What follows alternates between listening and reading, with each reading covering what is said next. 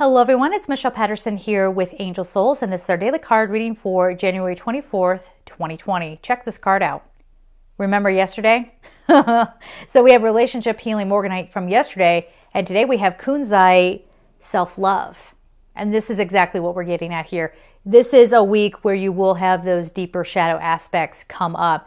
This will be maybe even some past traumas that come out of this. So, of course, you can lean on your spiritual team, but please also, if it's hitting your mental body, your physical body, get with a psychotherapist, a good one, okay? There are bad ones out there. Sociopaths can become therapists. Oh, yes. That's why you need to educate yourself on these things.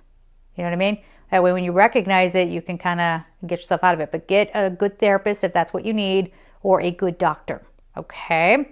But this self-love card is talking about facing those things that it's become such a deep part of who we are, we forgot it was there.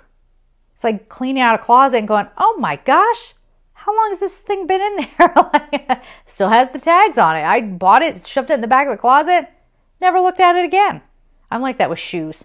I always think I'm going to wear heels. I don't.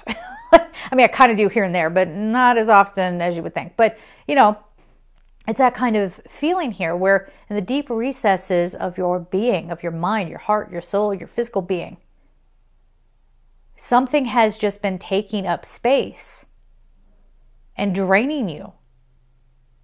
And maybe you forgot it was even there.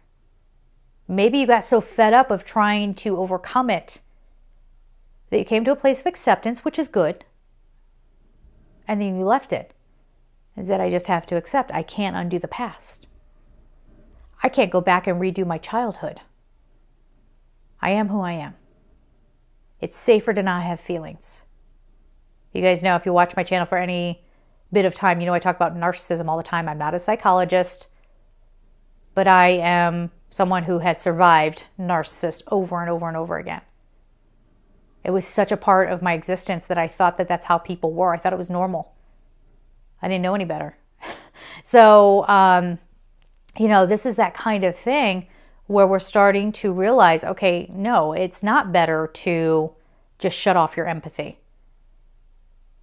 And I don't know that that could be turned back on once somebody turns it off, but hopefully that could be salvaged. But this is saying, give yourself a chance, okay? And go ahead and look at with the proper support, whatever that means for you, whether that is getting with a therapist, a licensed psychologist, or a medical doctor if you're having physical symptoms or something like that. But make sure you're well supported as you go on this journey. And remember, you can always send love. You can always send love to your inner child. You can always send love to other people's inner child. It's up to them whether they want to accept it or not. But you can always put that out there. All right? Give yourself a chance. Maybe this will be really good to finally be able to work through it and let it go. I'm sending you all so much love, and take care. Bye-bye.